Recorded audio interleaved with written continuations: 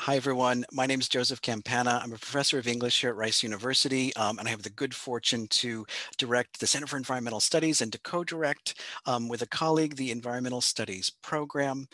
We are so pleased to be here tonight for so many reasons. We are so pleased to be here tonight in our sort of spring series of the Planet Now webinars, Conversations in Environmental Studies. What a spring it's been. We are super lucky to have Heather Hauser and Alexis Shotwell in conversation with us tonight. We'll get to that in just a moment. And I'm especially lucky to be in conversation too with Clint Wilson here of Rice University, who I'll introduce in a moment as I pass the baton his way. A few words before that. These webinars, and hopefully a number of you are regular attendees, and which we're going to continue next year as well. They seek to emphasize a habit of conversation across disciplines, across communities, about important questions facing us right now in ecology, energy, environment, and climate, and so many other things. We also plan our events really in conversation with our curriculum, the ENST curriculum in mind. So let's first give a shout out to our ENST students and our ENST minors. Hello, it's good to see you all tonight, or I can't see you, sorry. It's good for you to, I'm really pleased you're all here tonight. I'll give a particular shout out to ENST 314 who are here tonight, and I'll say why in just a moment. I'll also say, finally, wherever and whenever possible, we like to make these recordings of these events available free and for everyone. So you can also find those, and a link is going to be popping up in just a moment. You can find our kind of archive of Planet Now webinars available for you. Please sort of view them. They're fantastic, and we're lucky to be in conversation with everyone who's been so generous as to take part. We also have one final webinar to come. I'll mention it again at the end, April 28th at 6 p.m. What now? Climate and Resilience in 2021. My very fine colleagues, Jim Blackburn and Daniel Cohan, both of Civil and Environmental Engineering, will be in conversation, a follow-up to their sort of earlier conversation from the fall, thinking about where we are now, post-election, post so many things, post-Texas grid collapse, right? And they had a magnificent conversation about Green New Deals before the election, so we're really kind of getting the band back together and thinking through those questions with them. Again, April 28th at 6 p.m. Please register, please join us for that. As I said, I'll be turning things over to Clint in just a moment, who I'll introduce, but I just want to say two things and make some sort of thank yous. Please, throughout tonight, we've got a lot of questions already prepared for our great guests, but please use the Q&A function to register any questions you have at any point in the night, and we'll get to as many as we can. And then I want to just say a few words of thanks. The Center for Environmental Studies is very happily and gratefully hosted. We have our homes in the Schools of Humanities and Architecture, and I just want to thank Deans John Kasparian and Kathleen Canning for being incredibly supportive to us. That's also the home for the Environmental Studies program, and we're very grateful for the support they give us. My co-director of the Environmental Studies curriculum, who has been there throughout it all and from the beginning, Richard Johnson, is the director of the Administrative Center for Sustainability and Energy Management here. And I'm so grateful to get to work with him on so many aspects of the program, including planning this series. We kind of put it all together with the pandemic in mind, and we've been really excited about the results. I also want to thank the folk you can't see right now who are behind the scenes making sure this all happens. Sean Smith, PhD from Rice University, our Mellon Foundation Diluvial Houston project manager, and also the HUMA team, John Waterhouse, Paula Platt, and Eric Granquist. We're lucky to have their support, and we're really grateful for the time that they devote to us. I also just want to give a shout out to the Department of Modern and Classical Literatures and Cultures, who have supported the series this year, along with the Humanities Research Center under the auspices of that Diluvial Houston grant from the Mellon Foundation. Thank yous. Finally, I'm really excited to be here tonight, not only with our fantastic guests, but also with Clint Wilson. He's a PhD candidate here in the Department of English and a Predoctoral Fellow with the Center for Environmental Studies. He's been working on and is about to defend, hooray in advance, a dissertation, Toxic Media, Modernism's History of Poison and Pollution, which looks at the prevalence and paradoxes of toxic language in 20th century literature. And he's already published work widely in resilience, environmental philosophy, 20th century literature, the ASAP Journal, and 18th Century, amongst others. That's kind of Clint's very lovely but modest bio. Clint is always very modest, so I just want to say a couple things. Clint is an incredible thinker, a very generous thinker, and I had the great pleasure to work with him for a number of years now. He's working on just an excellent project about why metaphors are not just metaphors, why we always remember that we need to think with, that we need to think with and live through media. They're not just outside us. Like toxicity, right? We are part of that. In fact, we are media. We are certain conduits and content prone to permeability. And I think his project does a really beautiful job showing how that works across the 20th century with incredible sort of literary readings, but also cultural readings, and a real attention to the collision of environment and racism that we're dealing with still today, and that we have to keep thinking about again and again.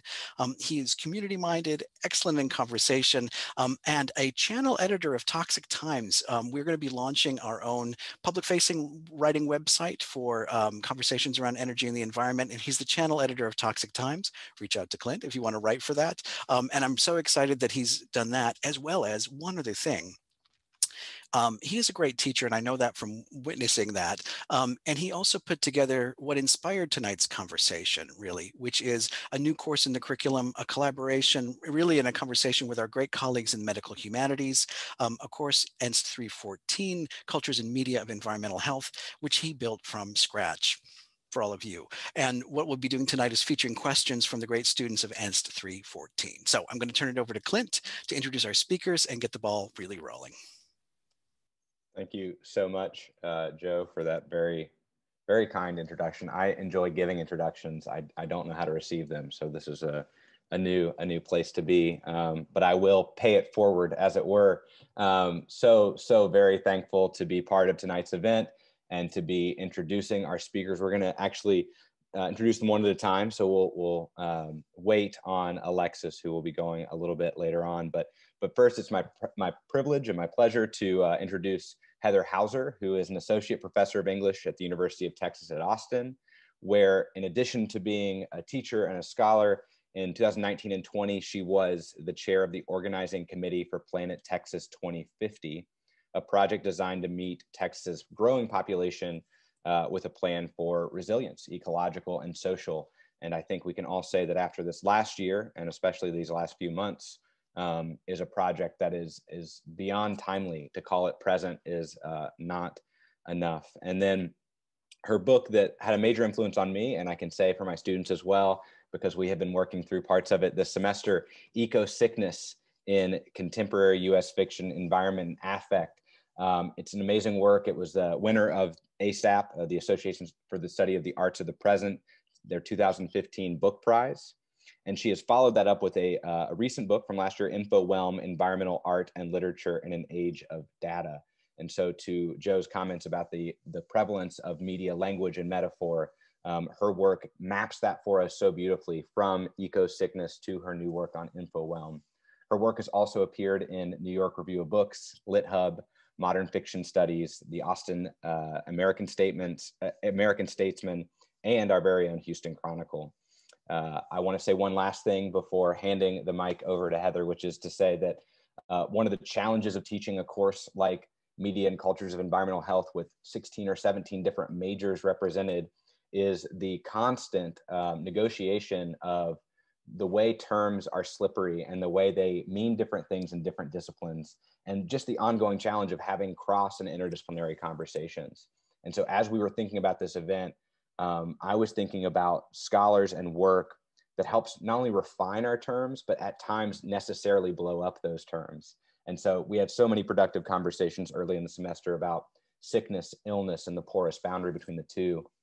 And in an age in which sickness and illness are on all of our minds, of course, thinking through the different disciplinary mechanisms and the different ideological strata behind all of these concepts is never more important. And I'm so thankful to be able to host this event for my students, along with Joe and everyone else in the INST program. So Heather, thank you so much for being with us. And without further ado.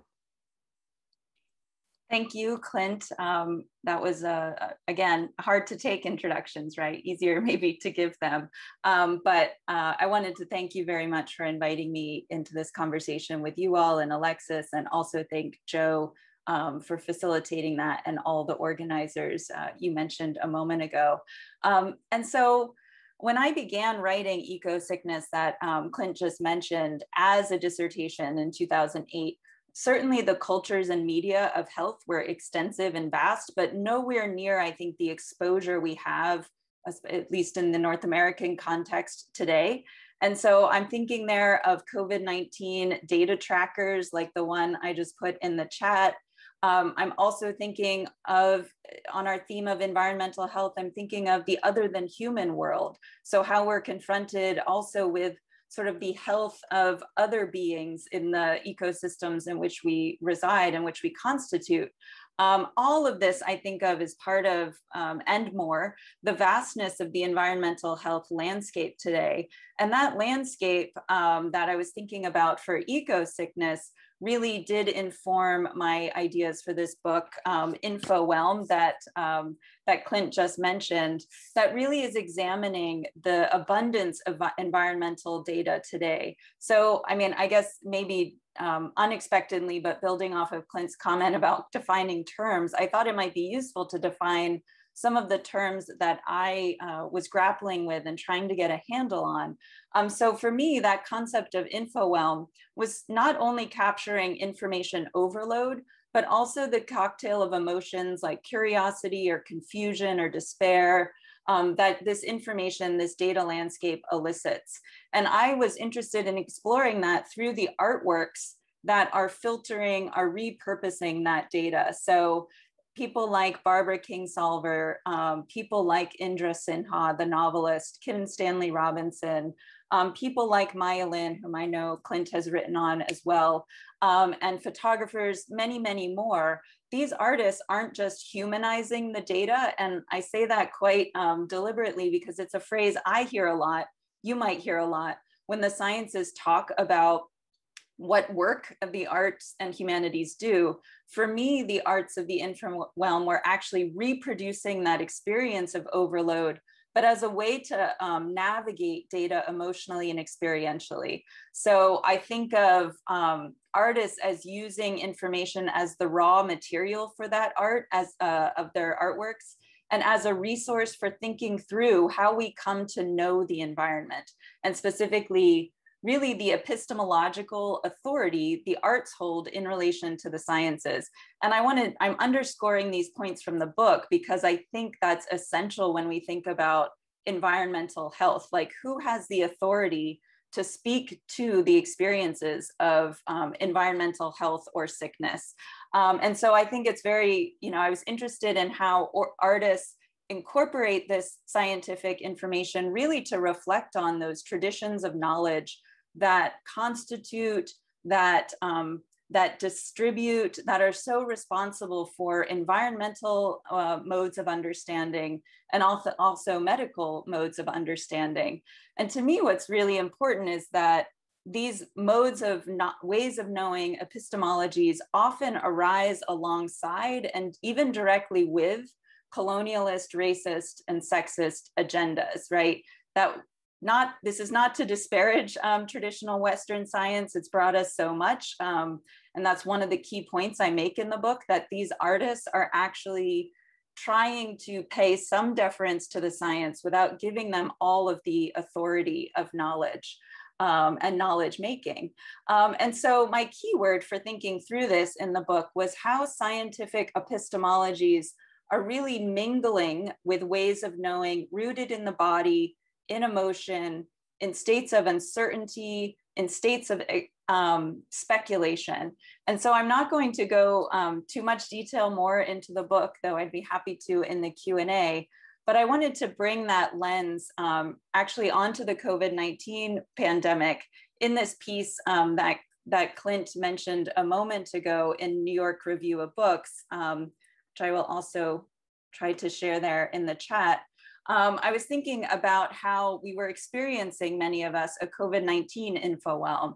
And what was so important to me there, as in the book, is that this means that, data are uncertain and evolving, they're contested by those in power, and really the stakes of action are enormous. So that data is carrying so much weight. And I think those of us in Texas or with loved ones in Texas, like all of those three elements of data infowhelm were really relevant during our the cascade of infrastructure failures, right? Like we might get data one day, but it's contested, or its sources is contested by those in power the next day. And yet we have to act now, right? We have to know how to survive for many people, whether to leave our homes. So this idea of like the stakes of data in a condition of infowhelm really span so many aspects of our life. And I was interested, and I think that's really another important thing to remember, that when we are talking about something that is an environmental health crisis, for example, often there are analogies or sort of like crossovers to other crises that they impact and that we can learn from. So for me, like thinking about responses to climate crisis were quite important for thinking about responses to COVID-19. So for example, you can't just say if people have the right data, they will respond in the quote unquote right way, that we need to account for economic needs, histories of relating to racist and sexist science and data. We need to account for the ways culture and identity frame an issue in all respects. And we also, I think, it's all of those things that are potentially obstacles to how data can move from to understanding and action are also potentially opportunities. And so I just wanted to highlight a novel I read recently in this respect, a novel called Crosshairs by Catherine Hernandez. That really, I think, highlights how these traditions of relating to scientific and government authorities can get amplified in conditions of climate emergency. So in that case, it's specifically histories of trans and homophobic medicine and oppression by the state that sort of gets amplified and activated under climate emergency. So this is something like, I think, thinking across these, what can sometimes seem like discrete incidents is really important when we think of environmental health and our relationship to scientific knowledge in general. And another big point, I think, from, my really inhabiting this moment of writing infowhelm, living through the pandemic, living through the Texas crisis, is just how important data literacy is. And it's not like my favorite phrase. It's not a phrase I've used in the book, but it'll be handy for now, right? To be reminded that even when we're getting information through so-called objective or instrumental media, that is, a data visualization from the IPCC or a data visualization on your dashboard for your local government about COVID, that these themselves are interpretations, and they are themselves open to cultural interpretation. So that visualizations of data, whether they come, whatever form they come in, are, certainly mediated by the producer's identities. They're mediated by institutions. They're mediated by cultural conventions and the emotions that all of those things generate. And I was thinking of this, I won't go into this now, but, visualizations about, sort of COVID hotspots or heat maps, but equally, I was thinking of, the visualizations you see in IPCC reports. So all of these are eliciting and infused with emotion and different forms of association that we have to take account for. And I wanted to now, talk about eco-sickness, which I know many of you in the audience are reading in Clint's class, because really my attention to emotion across media emerged from this project. But not only emotion, also what emerged from this project is that idea of uncertain and contested data, and also the histories of Western science and how people sort of navigate them when they are facing, in these cases, conditions of sickness and environmental damage. So this project, EcoSickness, was much more obviously engaged with the culture and media of environmental health. And I was interested in seeing the body in relation to the environment through a lens of sickness rather than through a relation of like masculine rigor or robustness that's you can see in a lot of like, especially white nature writing of the 19th century. Contemporary literature was not thinking necessarily about the body in relation to the environment in those terms. Instead, they were thinking of that relation through the sick body. And I was particularly interested in, there are plenty of texts like what Stacy Alimo calls material memoirs. There are plenty of texts that think about direct causality between a toxic environment and something like cancer or infertility. But I was seeing a lot of stories where there were non-causal or not obviously potentially correlated. I know causality is always dicey, so a rough word to use, but there were a lot of texts that were thinking of non-causal relations between the environment and the body. Novels like Leslie Marmon Silko's Almanac of the Dead, or memoirs like David Vornarovich's Close to the Knives. And they were articulating how sickness crosses between environment and body via these powerful emotions that often have a long history, long traditions in environmental thought. And these are emotions like anxiety, like wonder, and also disgust. And so for looking at these narratives, which were also about infowhelm, because so many of them are incorporating scientific explanations and information, they were incorporating this information, but also challenging the ways we come to know medical problems that they can't always be quantified. Their causalities, their sources can't always be known. There aren't always cures. And in fact, I don't know, I think in all the texts in EcoSickness, there is no cure, really. Instead, there's exploration of how environments become embodied through these emotions of sickness. And so a novel I wrote about, Richard Powers' The Echo Maker, was really, I saw it as disrupting these easy templates for environmental emotion like wonder. So this powerful feeling around that really constitutes environmental relation for a lot of people. He sort of adds this flavor of disconnection and paranoia, sort of like wonder taken too far and what can happen in that condition to really, disturb, help us think through some of these emotions we might rely on to think about our relationship to environments, but how they often have various orientations. And so I see EcoSickness as offering ways to read literature we might not originally see as environmental, to read literature for and as embodiment, and also as commentary and engines on emotion, and specifically how the mechanics of literary text, or I can extend that to visual culture as well, how that is actually itself this engine for emotion and thinking about how it works.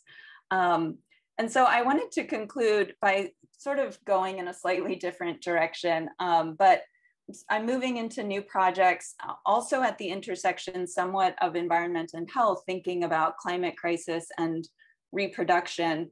And I've been reflecting on an idea that really appeared in EcoSickness, but I don't think I announced it, but it's really been amplified by these COVID-19 disparities and also the disparities that many of us in Texas witnessed, or maybe ourselves experienced with the winter crisis. And that's the idea of the pervasive but differential. And to me, like, toxicity exemplifies this idea, and it's not a new idea. I'm not like saying this is a great revelation, but this is the idea that things happen everywhere but don't do so equally. So individual immunity varies, but no population is fully immune to COVID-19, and using immune quite loosely there. No one's fully protected from climate crisis impacts. No one is untouched by toxicity. Yet all of these things, they vary wildly across individuals, communities, and environments because of these forms of oppression and and often because of kinds of relationships to science and data that constitute these disparate outcomes. And so I just think this fundamental idea of the pervasive but differential is one that environmental health scholars and artists are like amazing at expressing and exploring, but I also don't think we can ever say enough about it. And so I wanted to end on that note and thank everyone again. And I look forward to hearing from Alexis and the conversation.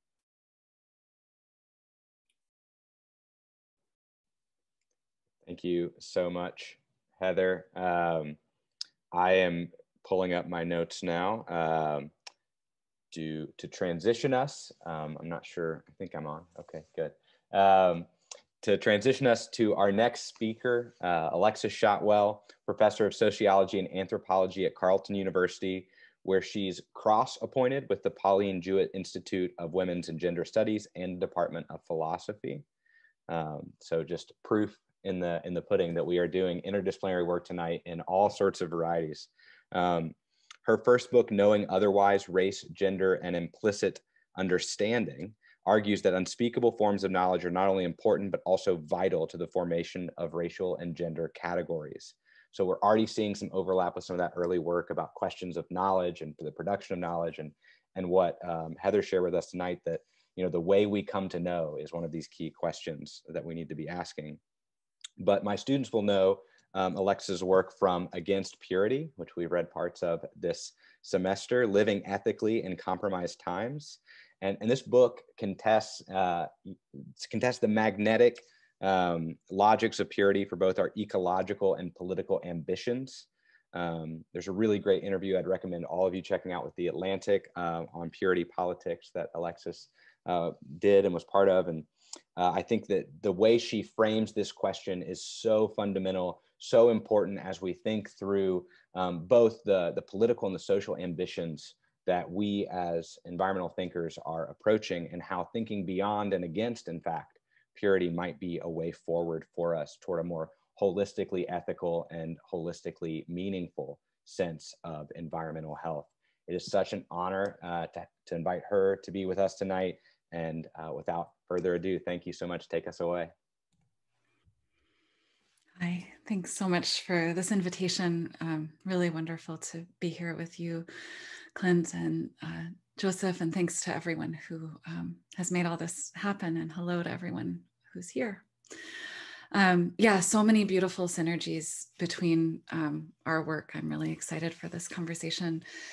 And so I think I definitely started in my dissertation work in Knowing Otherwise, which turned into the book Knowing Otherwise, thinking through what it meant for us to take seriously the idea that the kind of knowledge we have that happens not in words is salient epistemically and politically.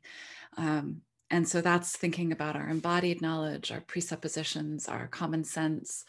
And really that started, and it continues to be so live for me in thinking about why we need forms of knowledge and transformation that aren't just at the level of making claims, but in all of these other registers. And so this continues to be a preoccupation for me. We cannot just change people's propositional knowledge if we want them to stop shooting people and saying that they thought they were using a taser. So really to be thinking through the embodied material violences that come with, for example, forms of training that are given to police departments, not just in the US, but also in Canada, where I live.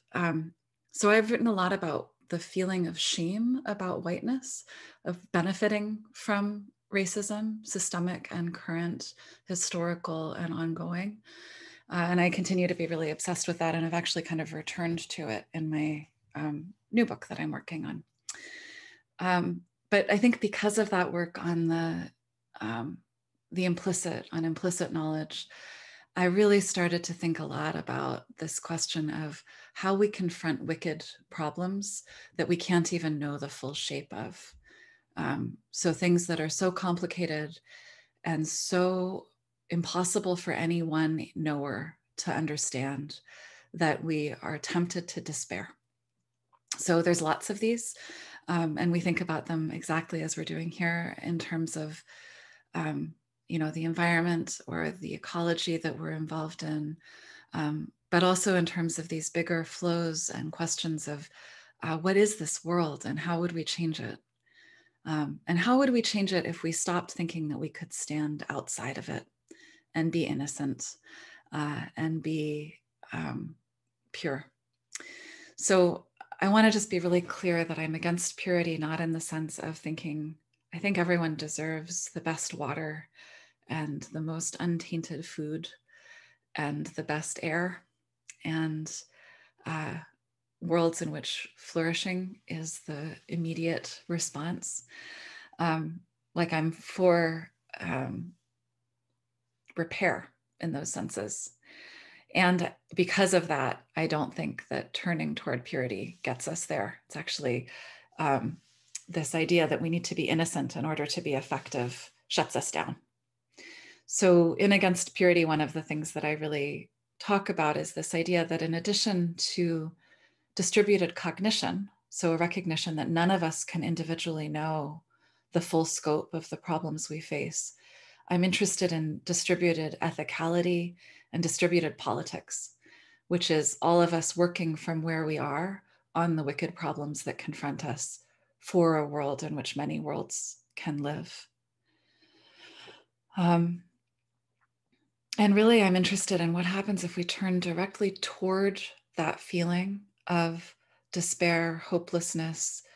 What happens if the more knowledge we have, the more shut down we feel? How can we actually reckon with that, work with it?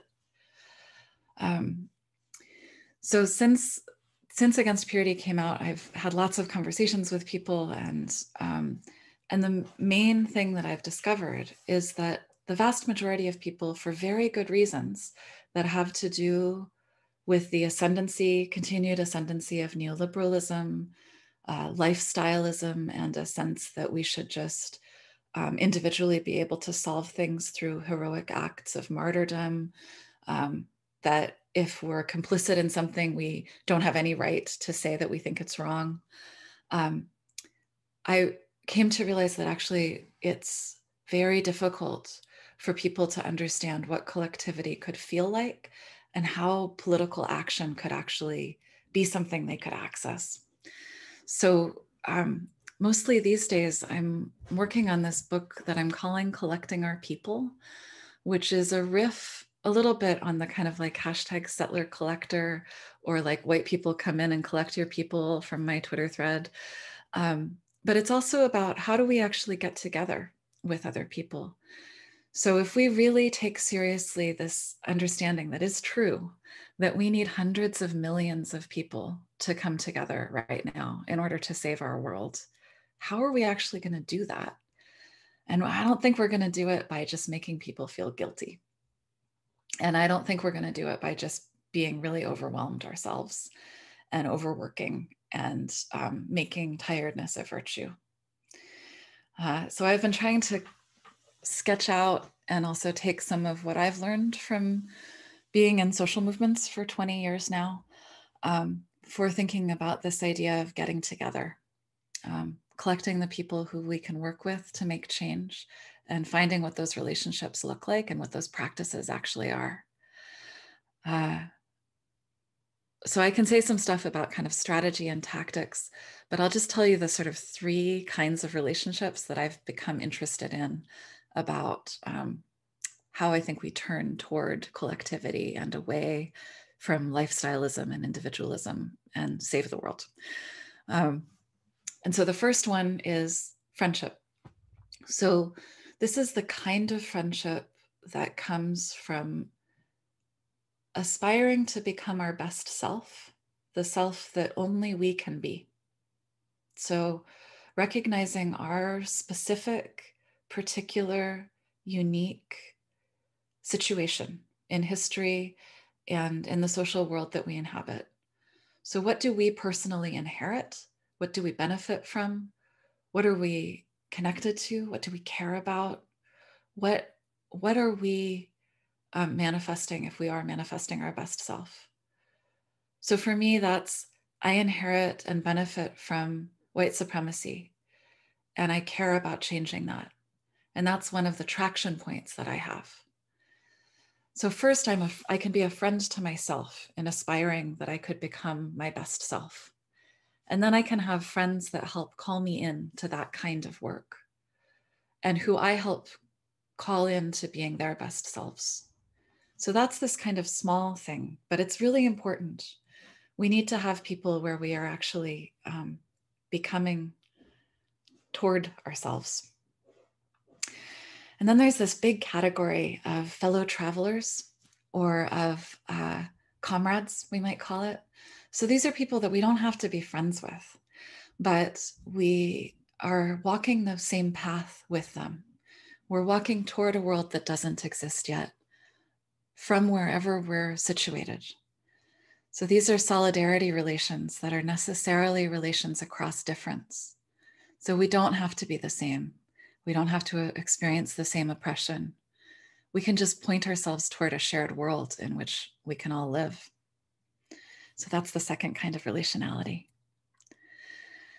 And the third one that I'm interested in us taking up is naming our enemies. So naming the people that we really stand against and taking that as a form of relation.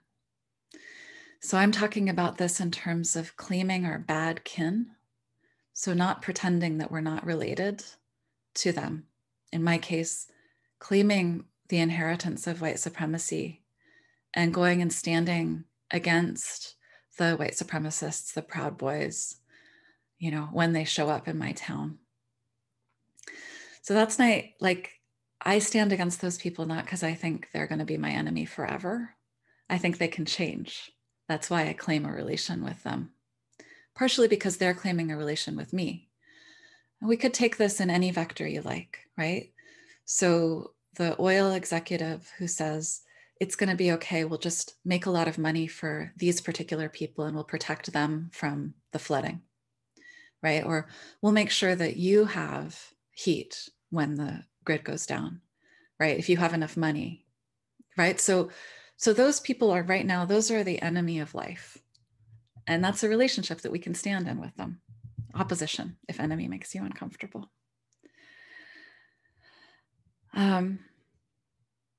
So that's the main stuff that I've been thinking about. And I have another whole set of things like many of us do. I did a 5-year project on the history of AIDS activism that is completely organizing my entire way that I think about what's happening with COVID. So I'll just finally flag this part, which is we really need to think about treatment, but treatment in the sense of making it possible for people to rest. So we can't just be focusing on vaccines. We need to think about what it means to have a huge percentage of the world's population, many of whom already experienced disability. So I have an environmental illness that makes me sick, you know, various times and various conditions.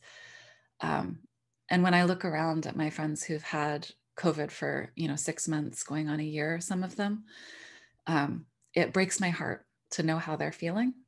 And so it's just, AIDS activists taught me that we need to think about treatment, not just prevention. And we desperately need that. And treatment means, changing the world, probably abolishing capitalism. So I'm sure we can figure all of that out in the next few minutes. That's all I want to say. Thanks so much for that, and for both of those really wonderful presentations.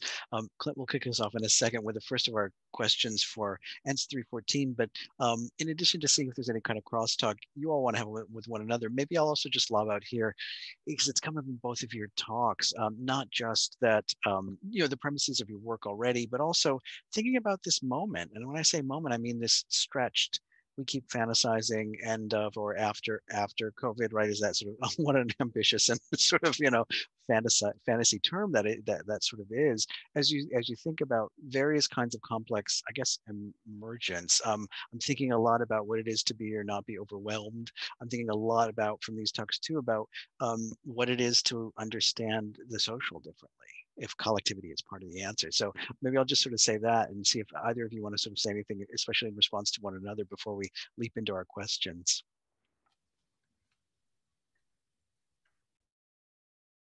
Oh, I'm like now, I think just experiencing that question more than having an answer to it. But I think, I don't know, I think one of the things that really hit me in what you were saying, Alexis, is the hero mode as well as the martyr mode. And I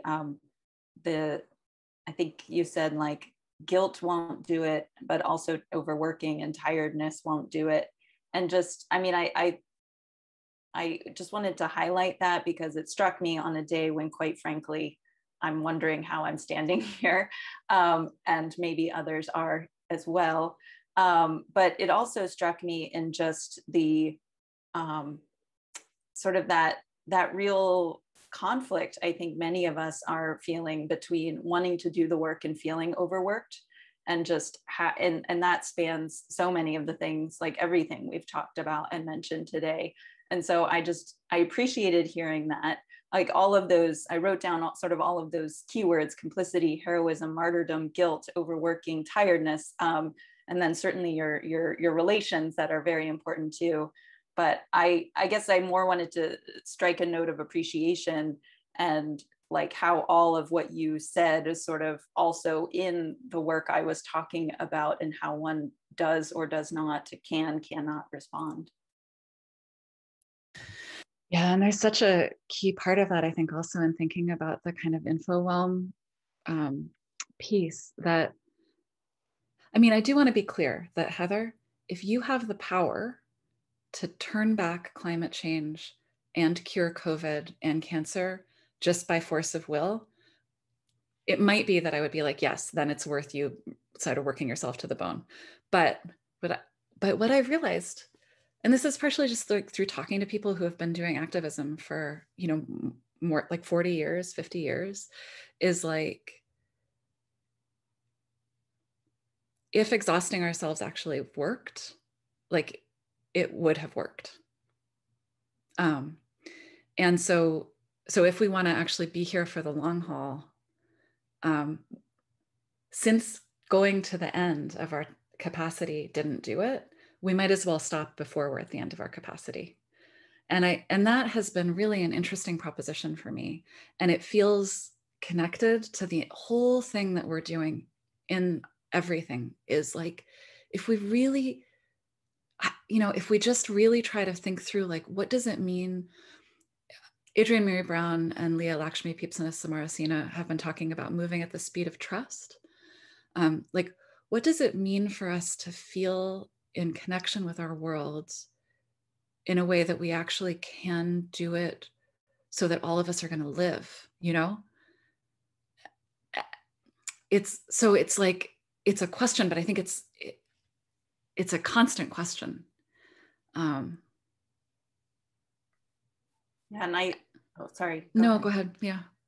I was just, with the project, the history of AIDS activism, you were working so hard on the last 5 years. And I also see that projects like that cropping up in Tiffany King's work focused on activists. Like, there's a lot of, I think, focus on thinking about the sociality and the, also in some cases, maybe sociology of activist group, but really the sociology of those groups. And I think it's not a coincidence that it's happening in the long now.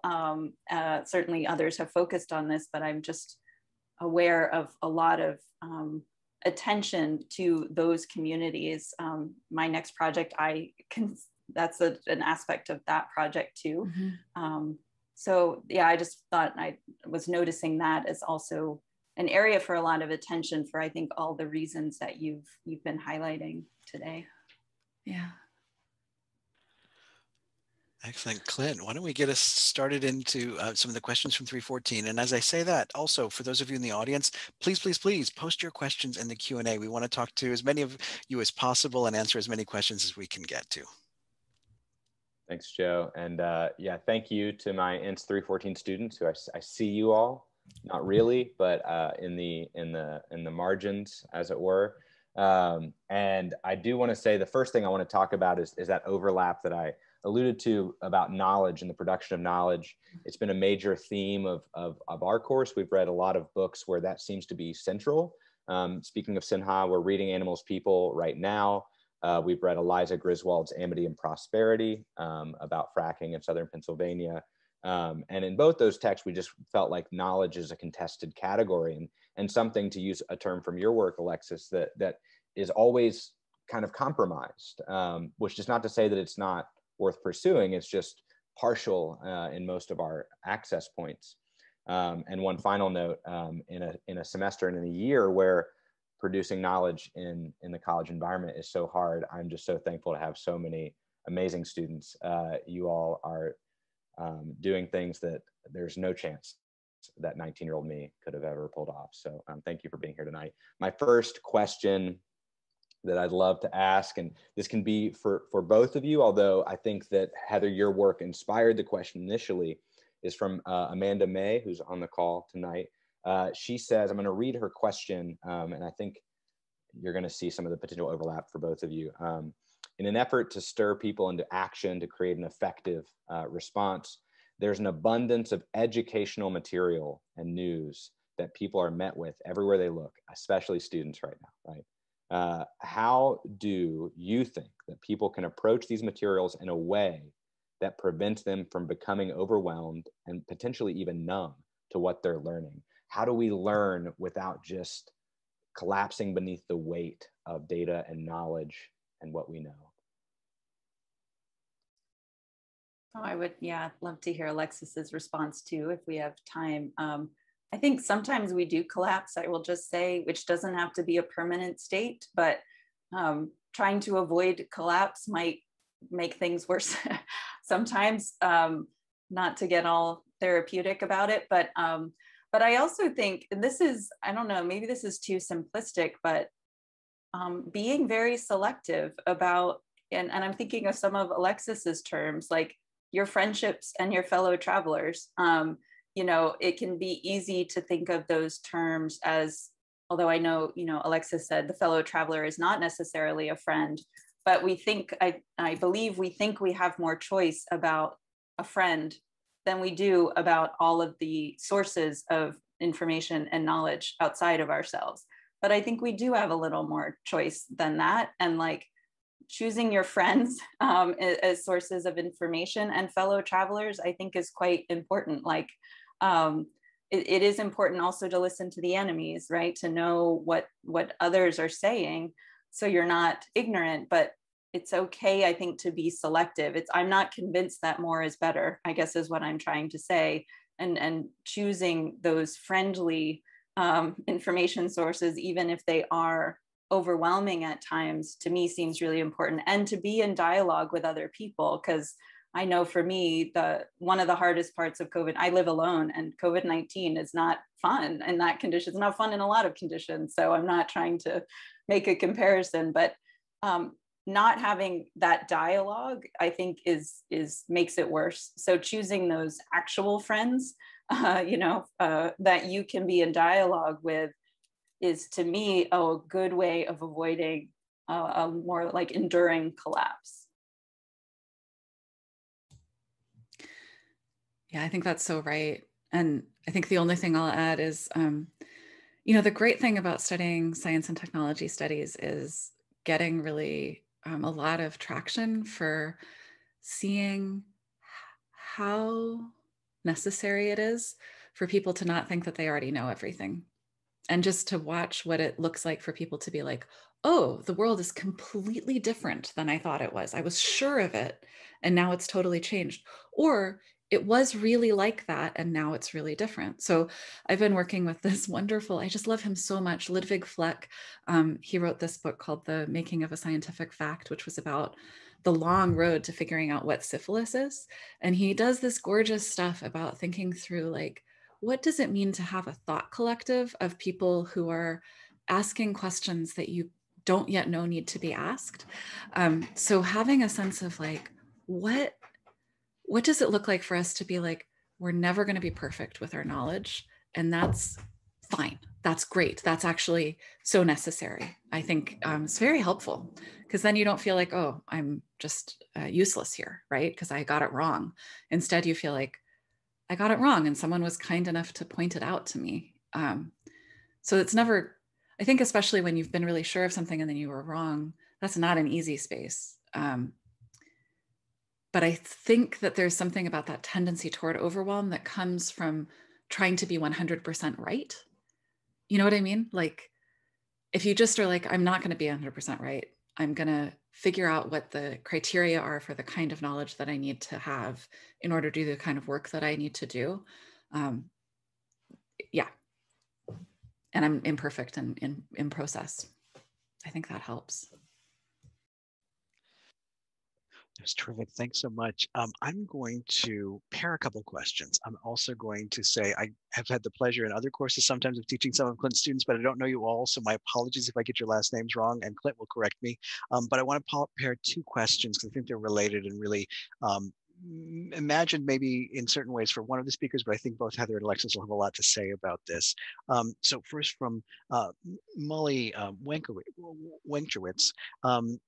In your view, has purity politics had any impact on the vaccine rollout during COVID? And I'd love to pair that with another question by Darren Zach. And thanks to Molly and Darren for these great questions. And Darren's asking, how have different cultural norms about purity, collective versus individual responsibility, and a lot of other matters influenced how the responses have happened in different countries, but also arguably within even one country, it seems relevant too. So we'd love to have you both, or either or both of you, reflect on those questions.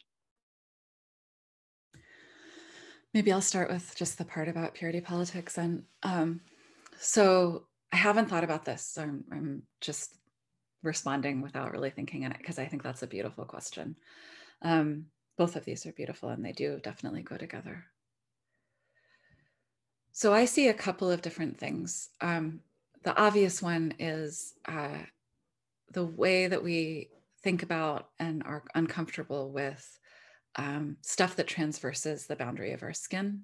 So I think the whole way that we think about sickness, and therefore vaccines, and medicine and needles, all of that is completely central to how purity politics has come to be, in the sense of starting from and reinforcing this idea that we are a bounded surface that is inviolable, that we need to protect, and that there's a meaningful difference between our inside and our outside.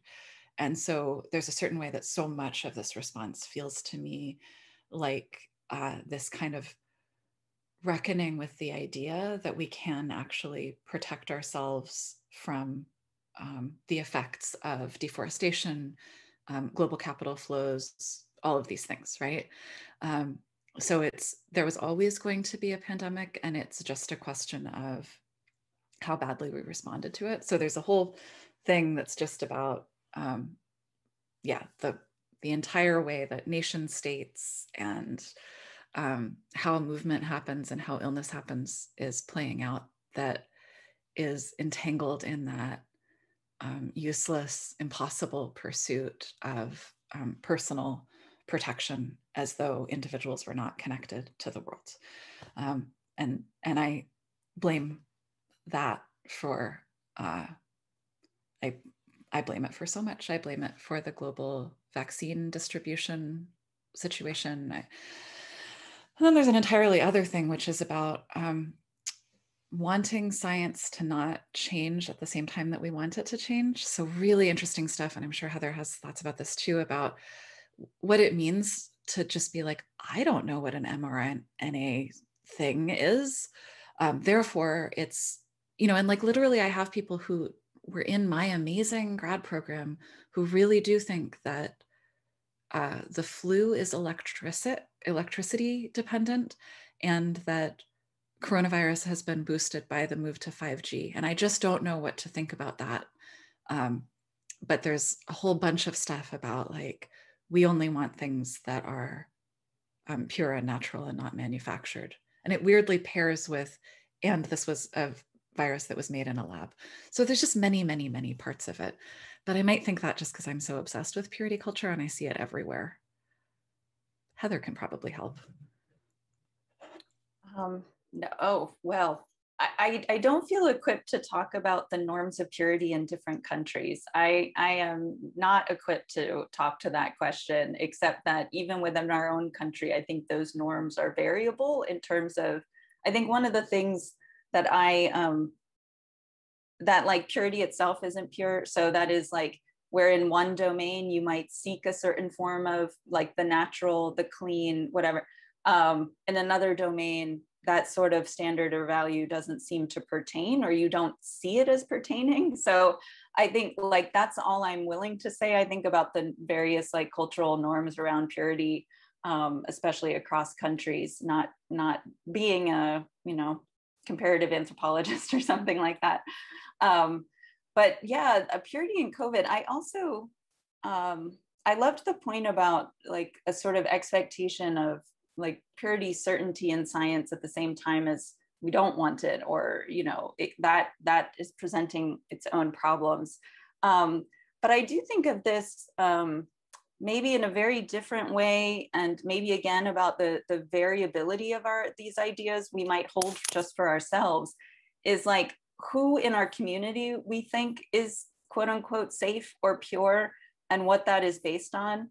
And I mean, I think there's certainly like community can be defined like a racial community. So certainly like fear of Asian American, Pacific Islander communities at the beginning, and certainly continuing now, and the violence that instigates. But then also like, well, that friend can come over to my house because I think they're good, or, you know, there are just certain like ways I think people responded to COVID at the level of like race, nationality, geography, but then that are informed by ideas of purity or impurity. But then there's also like certain ways some of us let things in that later you're like, well, why did I think that was okay, right? It's so I just think this is so complex, like is my cheap answer, but like those are some instances that I find like really relevant here. Great. Yeah. Just so many thoughts. I just want to add that to your comment, Alexis, that I grew up pretty near Green Bank, West Virginia, which is a electromagnetic free zone. And so it brought in all sorts of interesting sort of collective socialities to that area of West Virginia. And I think a lot of those conversations that I was kind of exploring in your book, I was like, oh, I see some sort of contemporary parallels to my own experience there. And I think I want to say one other thing as a transition to two questions that are related from students. One of my interests in toxicity grew out of reading, a friend sent me along to, this is a very old and dated site, but the Food Babe blogger. I remember at the time, this was many years ago, and she was very interested, whoever this blogger was, about removing all toxins from our diet, which included things like grape juice. There's all sorts of things. And it felt overwhelming, the number of things that were restricted, that were toxic, and it opened up a big conversation for me at that time. And I think some of my students have similar questions, but in more metaphorical and in social media contexts, how social media and the online world plays into this. So I want to read two of these. One from Carrie. She says, I sometimes wonder if social media contributes to the oversimplification of narratives in a way that promotes purism. I think the answer is yes. But she asks, do you think social media could actually be used as a space to combat purism? Are there productive conversations that can take place through social media and through that digital sphere? And then Sophie asks, and this is for you, Heather, how can media inspire the public to take quick and certain action without scaring them so much they feel the environmental crisis is inevitable? So a very similar question about guilt and pressure, but around what social media and media can do in these conversations.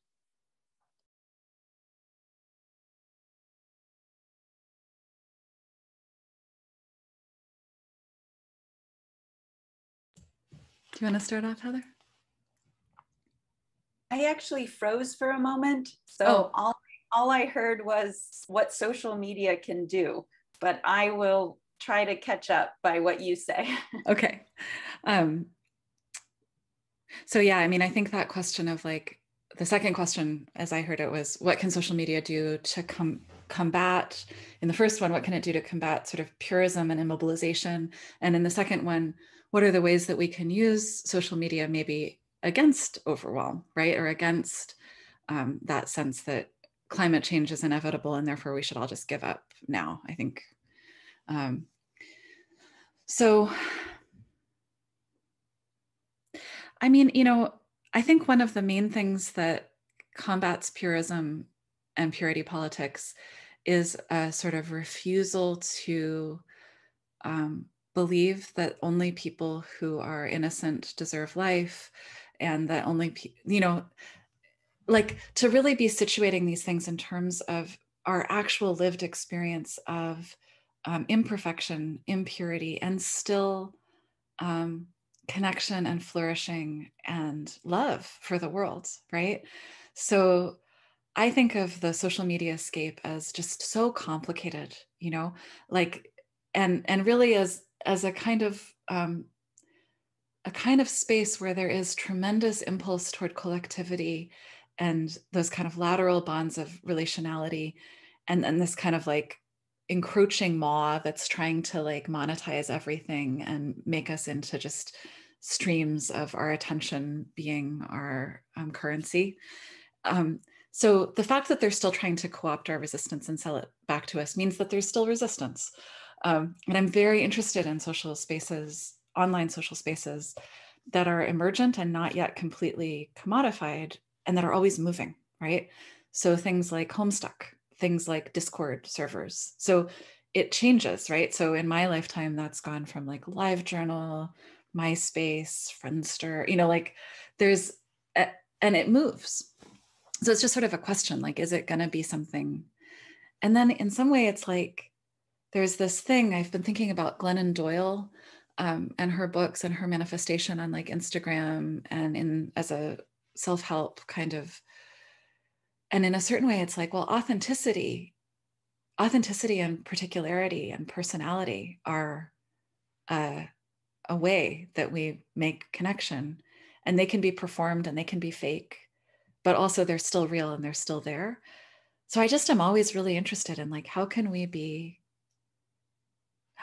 as much as we can be authentic and ourselves in these spaces that ask us to be fake and pretend that we've got it all together. And I just think it's like uneven and never fully resolved in either direction. And that's where the hope is. And so I think we should all be like as weird as we are on social media, and they'll try to monetize it, but it might do other things that they can't predict. And I think that's a good point. I mean, that last point about like, they might still monetize it, that to me is like acknowledging that there might not be a way to purify that system. Or, I mean, there are other platforms besides some of the big ones, but that you might have to accept a level of corruption or like participation in the bigger system in order to turn it to other ends. But I do think to this question of how can it be used against overwhelm or to other purposes, and this is also taking maybe for granted a community you might be in like physically, but I mean, using it as a first step to something instead of the only step to something seems really important to me. Like using social media as a way to know who and what is out there, and not just to use it as the only space in which one is acting or being. I mean, that's going too far. I don't think too many people are only being in that space. But I don't know, I tend to think of it as a conduit more than its own end. And that, of course, in some cases, it has been really powerful as its own end. But thinking about, stages and steps rather than one thing doing it all is helpful to me. But yeah, that's yet another really important but hard question. I want to bring us maybe to a close with one final question, already anticipated a little bit by both of your responses. And this is a question from Victoria, originally directed to Heather, but I'll just amplify it a touch, and I think you'll both have things to say about it. You mentioned how fear, anxiety, disgust, wonder, and discord are affects that play large roles in eco-sickness fiction. But is there a feasible place for hope as a motivator without lessening the urgency of counteracting environmental harm? And I'll amplify that by saying there is such a complex conversation about that word hope, the question of whether it's just another four-letter word, as a singer might have said once, about something else. But that question about what are, yes, a kind of maybe both of your responses about the question of hope, but also what are the ways that we are feeling now? Like what are the ways that the complex feelings we have play into what we do and don't do, but also to the larger forms of social and collective activity that Alexis was talking about earlier. So maybe if we can all just end on that note, not a kind of cheap note of hope, but just some reflection on what we're feeling now and how that impacts what we do. And Joe, if it's okay, I just want to say along with that, you read my mind perfectly, because I started our class Tuesday by asking how hopeful my students were feeling. And about 5 minutes in, I turned off the Zoom recording and threw my lesson plan out, because this is a season in which that is very much a question of knowledge. It's very much a question of health. It's very much a question of how we approach the coming days. So I love that question. I just wanted to say that, and I'm excited to hear what you all had to say. This is too where I'll confess, I started ENST 100 in the fall, our core class, asking with a poll. I thought, oh, it's Zoom, I'll use a poll. And I don't know, what am I doing with a poll? But it was, is everything going to be okay? And the answer at the beginning and the end was different and complex, and not what I expected in either case. Yeah. Anyway, sorry. Yes, Heather, Alexis, please. I guess I'll start briefly, but I think it's hard to reside, and maybe you don't want to reside in one emotion all the time. So I guess this is like an echo of my point about sometimes you do collapse. Like, it's maybe not realistic to expect oneself to be hopeful all the time in the face of what we're all facing, and some much worse than others. So allowing that, I guess, this is, learning from Alexis too, like showing up as your authentic self, being weird. It might involve sometimes not being hopeful. So not, shoehorning yourself into an emotion seems important to me. But also, and this is again on the theme, but to me, hope is a first step to something. I think the problem with hope, yes, lots of people have spilled ink on this, but one of the problems is it can be, the end point, the place you inhabit, without it being the step to something else, which has to acknowledge that the step, I guess here is like, here I am, hopeful, I'm going to do this thing. Well, that thing might not be very hopeful. Okay, well, now I'm in that thing and I'm wrestling with it, and I've made some moves, I've learned these things, I've met these people. Well, maybe I'm now hopeful again, and I make this next move, and like, oh, this is also really hard. This is, I don't know, that was a good explanation, but that seems crucial to me about what hope is. I mean, people talk about it as an anticipatory emotion, like anxiety, that it's always looking out, and that looking out to me has to be thinking about the steps out, which might not be hopeful in themselves. So, yeah. I don't know. I'll stop there. Yeah, I mean, the thing is, we mostly lose, right? Like, we mostly try things and we lose. And so when you look at the history of struggle, collective struggle, mostly people don't win everything they wanted. And we could look at that and say, therefore, we should give up hope. We're never gonna. But I feel like the thing that I've learned, if I've learned anything, is that the fact that we mostly lose, when you look at people who've done this work over years and generations, is any wins we make are the terrain for our next struggle. So whenever we win something, there's going to be something that because of that, now we can fight for. Whenever we lose something, there's still going to be something that we changed the terrain of struggle. So our losses can be things that open up possibilities for future wins. And our wins are going to be also incomplete and not everything we wanted and just the terrain for more work. So that's that kind of taking joy in the ongoingness, not just of the possibility of life, but the fact that once we do something, other things are going to come out. That's so important, right? Like I think about Sudbury, this place where I lived for 5 years. That's a nickel mining town. And it's like where they discovered acid rain.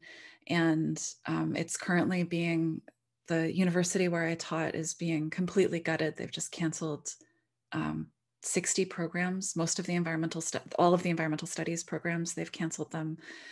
Sudbury is a place where you can walk on the ground and you can see how the rocks have been blackened by the smelter. And then you can see like most of the places that are green there are green because people walked and with their hands scattered lime so that things could grow, like ordinary Sudbury people. And then once they'd done that, then they started working on the watershed, which was completely fucked, excuse me. So it just continues, and that part is like, that's the long work. So it might mean that we need a different word for the feeling that we have when we turn toward the next thing and we say, oh, good, our next fight is here. So when we're thinking about like the things that we face right now, which are world historical fights, truly world historical, I think of post-colonial and anti-colonial fighters like Amilcar Cabral, who said, we should tell no lies about how hard it's going to be, and we should claim no easy victories. We shouldn't lie to people about how hard this is, but we should claim our victories, So when we look at that and when we think about what's come out like right now in this moment, I think we're at a moment where it is clear to everyone that this method of running our collective lives is not workable. And I feel interested in what's going to happen, right? So like the Union Drive in Bessemer, Alabama failed, but there was one. And it teaches us something about what do we need to transform about the conditions for work? What do we need for infrastructure for people to be able to live under conditions of pandemic? Like, so it's incomplete, right? But it's always going to be incomplete. So if we start there and we kind of say that's just our condition of struggle, and we're in it together, it's that thing. Like can't do it with just like a couple of people, but we could do a lot with hundreds of millions. But we're still only going to know maybe 100. And we're probably only going to work with only like 5 to 10. So I would like everyone to set up a collective that nourishes and supports them and do the work that they feel called to, and then claim wins.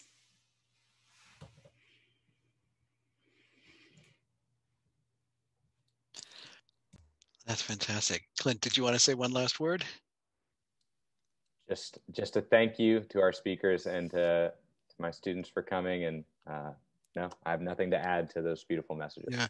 I want to thank Alexis and Heather for this wonderful conversation, for the incredible work that you've done, which impacts us here at Rice in our classes and in our writing, and the work that you're doing, which was really inspiring and just important to hear about. Thanks all of you for coming. And just to remind you, be back with us for our last Planet Now of the spring, April 28 at 6 p.m. What Now? Climate and Resilience in 2021 with Jim Blackburn and Daniel Cohan. In the meantime, stay safe, or as safe and as healthy as you can be, and we'll see you soon. Good night.